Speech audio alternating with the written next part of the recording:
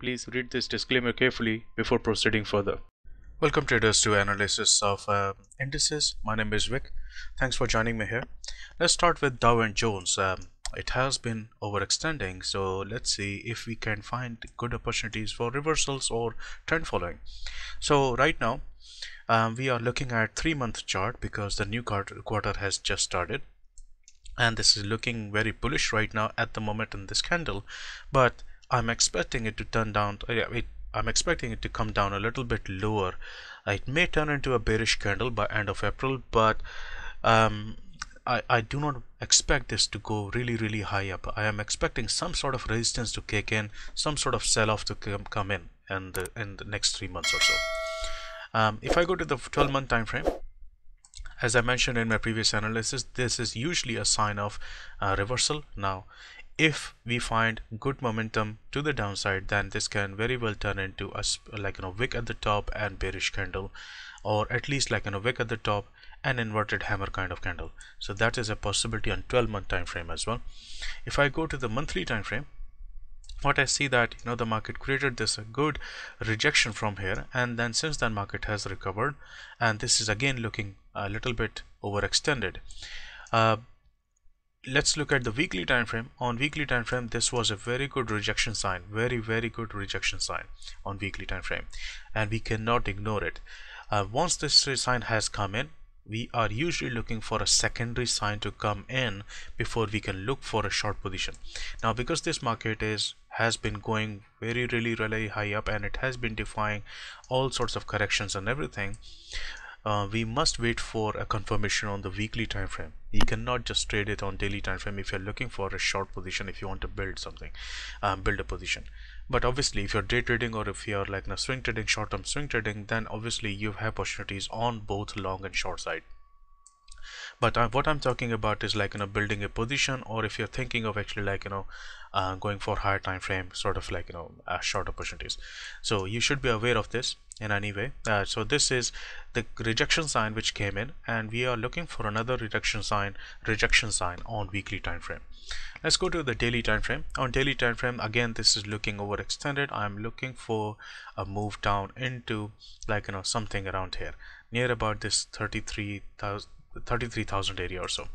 And another reason behind that is because the market is creating a W pattern here, and if I draw Fibonacci on it, the market may come into this area of 34,000. so that's a very good level where the market can come to. But ultimately on weekly basis, we are looking for a confirmation to go short, but if you want to take a long, then there is a still good possibility that it can, but always wait for a confirmation before it actually starts to go in either direction. 4-hour time frame, this kind of broke out, but again this is looking like overextended, and I'm expecting it to fall down. There can be a little bit of sell-off in the next day or so. So if you are long, you should start managing your positions, because it can actually start to go back down on 4-hour time frame. Let's look at it on water. So on water time frame, the monthly is obviously bullish. Everything is looking blue here, and it is looking bullish. If I go to the weekly time frame, this profit target has already been reached because we are bullish. That means we are going to meet more of a bull targets. This is the target which has been met, and as soon as it hit that, there was a rejection sign, and now market is kind of overextending after that, and we are waiting for another rejection sign if you want to go short. If you want to go long, then you still have opportunity. If I go to the daily time frame, this is where the market wants to go. The market is nearly there. This is where the target was, and market has nearly touched that, so I'm expecting it to fall down, and that also supports the analysis that I just did. So that is why I'm saying market can actually fall down. The bullish target on 4-hour has already been met here, on daily time frame has already been met, and it is looking little overextended, so there can be a little bit of correction here. If I go to the 1-hour time frame, that's the correction I'm talking about. The market hit that particular level and started to go down, and that is exactly where the profit target of water was. So this is what we have on US30. Let's look at it. Let's look at S&P 500 now. Okay, S&P 500 is, where is that? It's right here. Okay, on S&P 500 we had this FCP zone, and the market obviously has gone past that, but that does not mean that this FCP zone is invalidated. It actually came here and started to show some rejection sign, and now it has gone back up. It has gone like, beyond that. And remember, we were targeting this 4,000 area.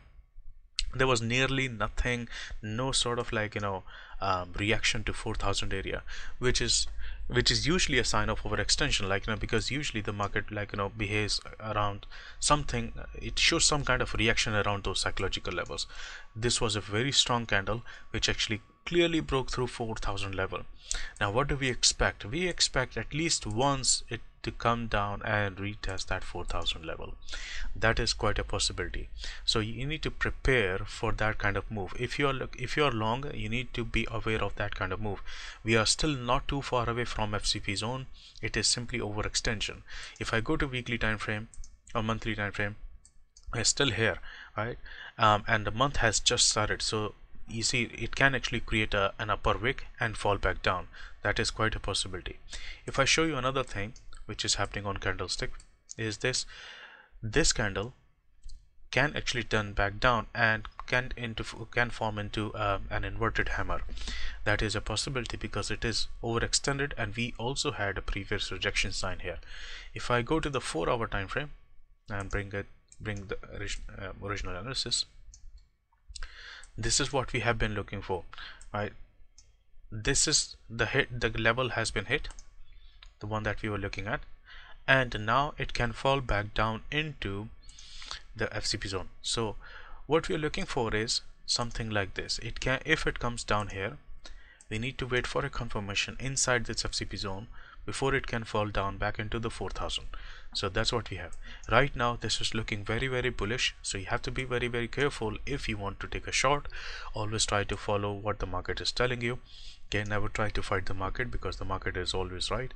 So doesn't matter what kind of analysis you have done, the market is always right, so respect that. If I go to 1-hour time frame, do we see anything? Yes, that's the rejection that we saw on the bottom. We saw chart as well. So if the market starts to fall down, then these levels can be important here. And if I go to the 4-hour time frame, then this level is also very important for S&P 500. So, and if I go to the daily time frame, then this level is very important. Okay, and if I go to weekly, yeah, weekly is looking fine, right? So this is what we have. In terms of bullish scenario, this is all the bearish scenario, because I'm expecting a little bit of correction, at least some correction to be there, which may turn into a bigger correction going into 4,000 once again. But what we can do is we can draw fib extension on it, and we see that it has come here. The next level can be around 41412. Sorry, 4142. So, but right now this is reacting to this one, and I'm expecting it to fall down at least for some correction. So that's the US500. Let's look at FTSE 100. Right, FTSE 100 market came into this level of 6963. I'm not sure whether we you remember that, but this is in the last analysis as well. So the market has been following our analysis. It has come to this level and then started to go to the next, and I'm expecting it to go higher into this level if the market finds enough bullish momentum.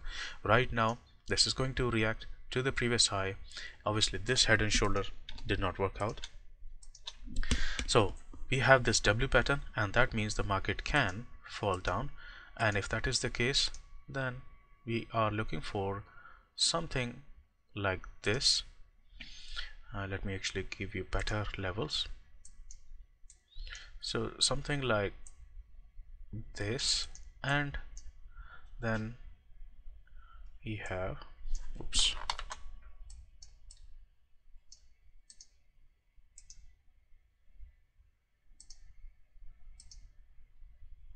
this level, obviously this one, and we have another one here, and then this level. So that's what we can see on FTSE 100. If the market gives us enough confirmation, then I'll look for a long position. I am My personal bias on FTSE100 is actually bullish. I'm looking to buy into this FCP zone, like all the way into the FCP zone here. But I'm trading both sides on FTSE100, so I'm going to be looking for short positions anyway. And on day trading side, I did short here on Friday and the last week as well. So this turned out to be a very good opportunity because we had this W pattern reaching the previous high, so looking like a very good short opportunity here, which I took as a day trade. Let's look at the Nifty. Okay, on Nifty, this is actually very easy. A lot of you actually have asked me to cover Nifty. Nifty is very easy right now because whenever it leaves a gap, it comes back to refill it. So now this gap has been filled. There was a gap which was filled. There was a gap here which was filled. So all these gaps, look at this. This is a gap which got filled. And in our Telegram group, I said there are two possibilities. One is that there is an M pattern here. Other one is there is a W pattern here. Right now, this is working on a W pattern. So if the market actually continues to go higher, then we are looking for a move somewhere into something like this. Okay, so let me give you that, what level we are looking for. Okay, so that will be near about the same FCP zone as before, and there will be another level here. Okay, so that's what we have. So that's our analysis on indices. We have been able to cover Dow Jones, SnP500, FTSE100 and Nifty. Hope you enjoyed this analysis, found this useful. If you did, hit the like button, and in the comment section let me know what you think about this analysis, what is your opinion on it, and if you have any feedback, any questions, let me know in the comment section, and share it with other traders as well. And I'll see you in the next one. Thank you. Hit the like button, and in the comment section let me know what you think about this analysis, whether you like it or not, what is your opinion on DXY, and do not forget to share and subscribe, right? Because that's how you can help me and say thank you as well. So thank you, and have a great trading week ahead, and I'll see you in the next one. If you're interested in learning how to analyze the markets the way I do using Fibonacci Confluence, then head over to wikinsa.com, and under training section you'll be able to see Core Strategy Training Program. On this page you'll be able to see the testimonials of previous students and also look at the brochure. The brochure has a lot more information, including the course structure and the Fibonacci Confluence Training Program curriculum. This is a very extensive program in which we cover basic core Fibonacci concepts along with the advanced concepts to analyze the markets with high probability. If you're interested in joining this program, come to wikinsa.com, and under training section you'll be able to see and submit this form.